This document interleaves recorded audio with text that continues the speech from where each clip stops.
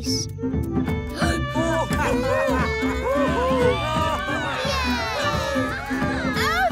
your parents are brilliant! Yay! Come on, Odo, you lead. You know the moves better than anyone.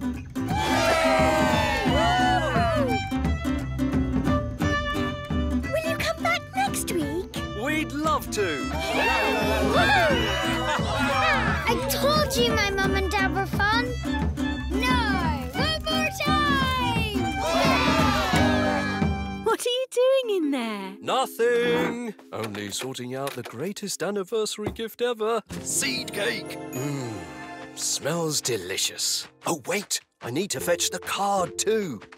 The coast is clear. Look after that seed cake, Butterfly. I'll be right back. Wanna come in for a snack, Doodle? That sounds good. Let's see what Dad left out for me.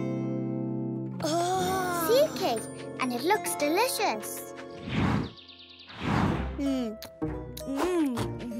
Took ages to find this card, but... The cake!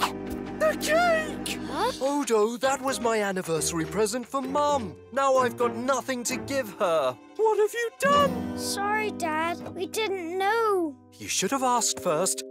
It's okay. I should have left a note to tell you. Now, what am I going to do? Can I come in now? Just 1 second.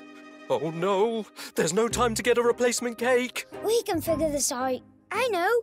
You can bake one for Mum yourself, Dad. Me and Doodle will take Mum out for a walk, and that will give you enough time to bake a new seed cake.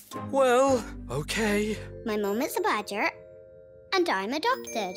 Wow! One night, I was out looking for food when I found a teeny-weeny, newly hatched baby bird. She was all alone and abandoned. I waited with her all night, but her mom and dad never came back. So she came to live with me, and I called her Doodle.